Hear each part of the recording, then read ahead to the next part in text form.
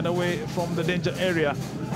And still Bandari with possession. Waiswa, long ball into the box, looking for a big an opportunity now for Bandari. Shot and goal!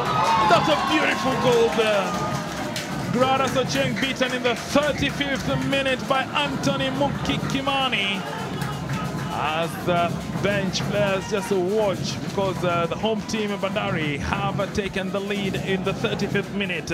Kimani running in from midfield off an attempted shot from Waiswa. The header coming in from Mude, and the finish from Kimani. Grada Socheng, no chance. Yeah, and that's poor defending in the box. Kimani gets the ball from that range. He would not miss, but it's the lack of defending on the long ball that has been the undoing of City Stars here. Antony Kimani putting that in the back of the net, but not celebrating because he